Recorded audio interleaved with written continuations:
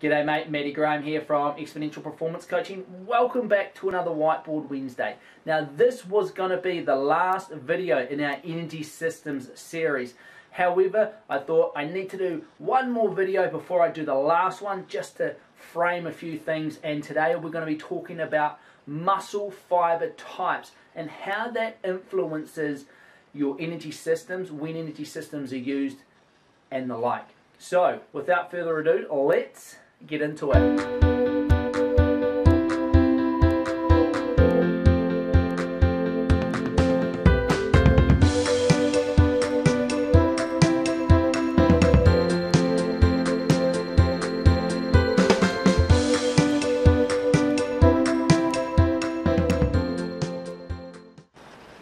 Alrighty, muscle fiber types. This here is the 5th video in our Energy Systems series, and this was going to be the last video. I was going to talk about the integration of all of the different energy systems and how this applies to training and racing.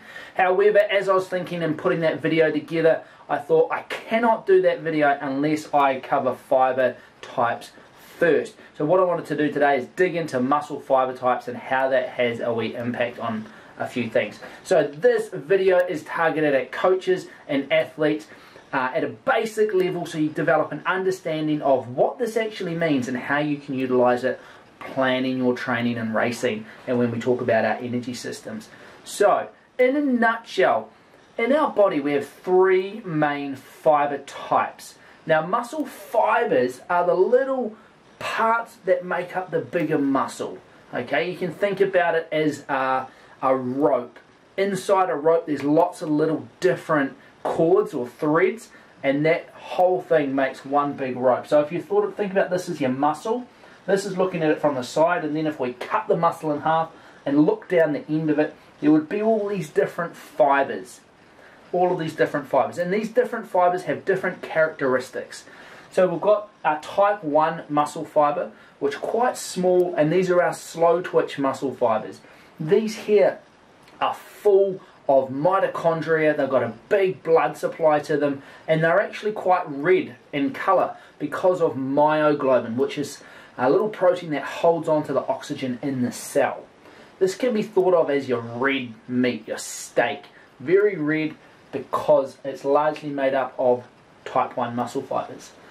Moving over here, we've got type 2A muscle fibers. Now these are what are called fast oxidative muscle fibers, and these are a combination of quite a few mitochondria, but also a big capacity to produce energy anaerobically through the anaerobic glycolytic energy system. And they're quite big as well. And then finally, right down the end here, we've got our type 2X fibers. Now often you'll see these fibers explained or called type 2B fibers. Now these are not actually type 2B fibers when they're in a human.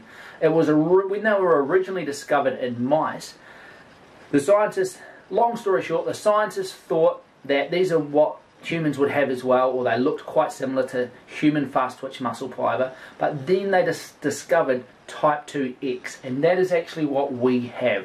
Type 2B fibers, which you'll see all through textbooks, all of the articles and videos online, a lot of people call them type 2B fibers, but when we're getting down to the nuances of them, they're not actually the same thing.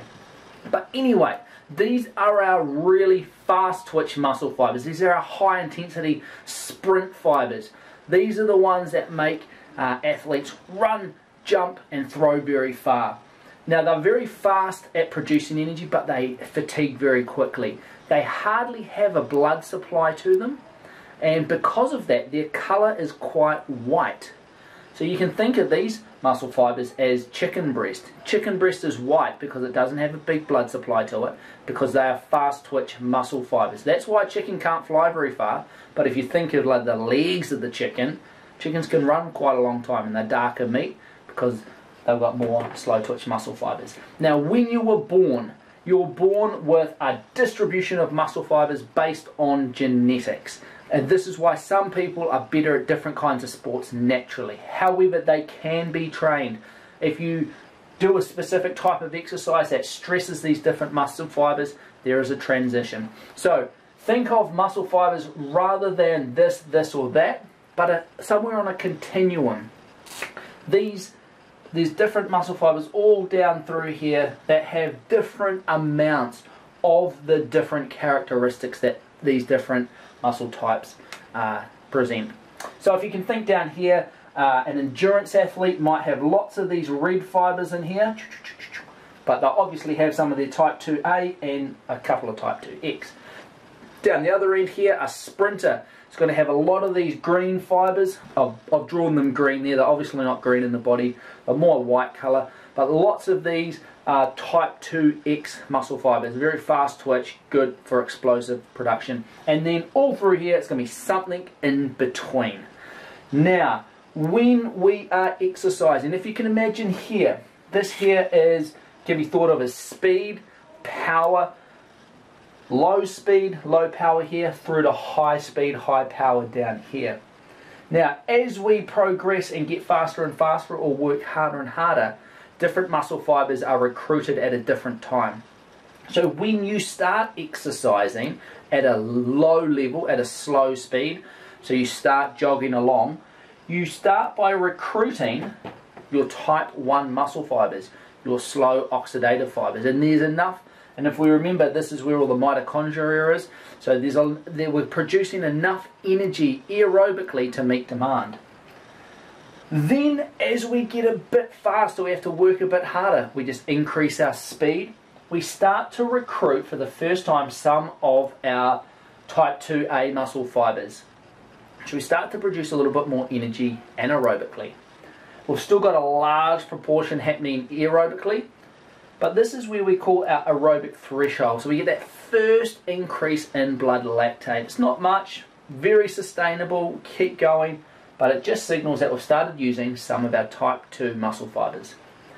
Then when we hit anaerobic threshold over here, we're sort of at the maximum rate that our type 1 muscle fibers are working, and we get a big increase in our type 2 fast oxidative fibers happening there.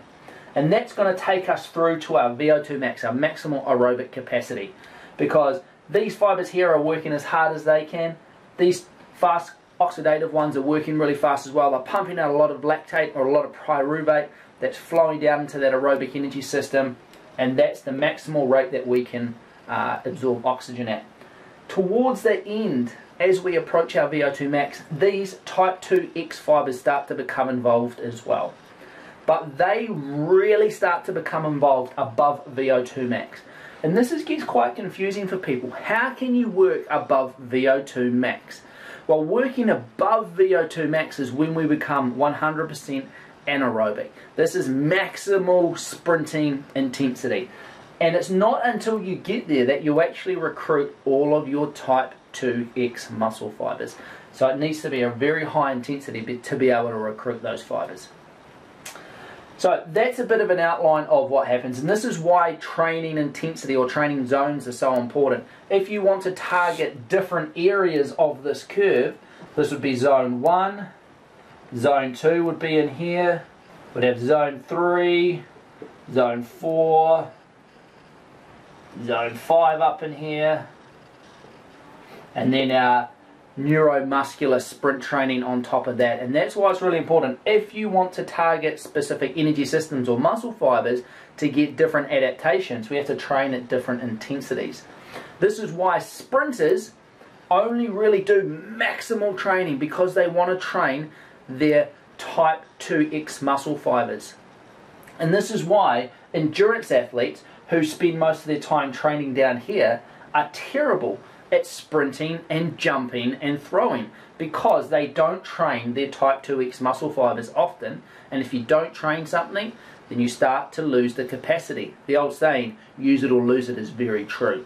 Now, the final concept I wanted to touch on when it comes to muscle fibers, because this is going to be an important thing for our last video, is that if we can imagine we've got a type 1 muscle fiber here and a type 2A muscle fiber here. Let's say they're both working really hard. Because we've got more mitochondria in our type 1 muscle fiber versus the type 2 muscle fiber, what we start to get is lactate production here. Lactic acid being produced that can't go into the aerobic energy system in this fibre. So what happens is that actually gets shuttled over to these adjacent fibres here, and the lactate can get changed back into pyruvic acid and go into the mitochondria and through the aerobic pathway of this muscle fibre. It's called the lactate shuttle. In the anaerobic glycolytic video, we talked about how some of that lactate goes to the liver as well, through that lactate shuttle, and goes through the Cori cycle. But this actually happens between muscle fibres as well. So if you can imagine, you've got a lot of these muscle fibres, they produce a lot of lactate, but you've got lots of these type 1 fibres because you've been doing lots of endurance training. And then these fibres are able to suck up all of that lactate that's coming out of there and actually use it as energy for your training, which is really, really cool, or your racing. So it doesn't just build up in the blood, it actually gets used through this lactate shuttle. So there we go, that's a quick introduction to muscle fibre types. And in our last video that I'm going to do is going to be about how this all fits together. How do these energy systems fit together? How do these muscle fibres actually fit together as well when it comes to training and racing? I hope you found that useful. If you did, give me a thumbs up below. Make sure you subscribe. If you've got any questions, post them in the comment section below, and I will talk to you in the next video. Get out there, train hard, but most importantly, train smart.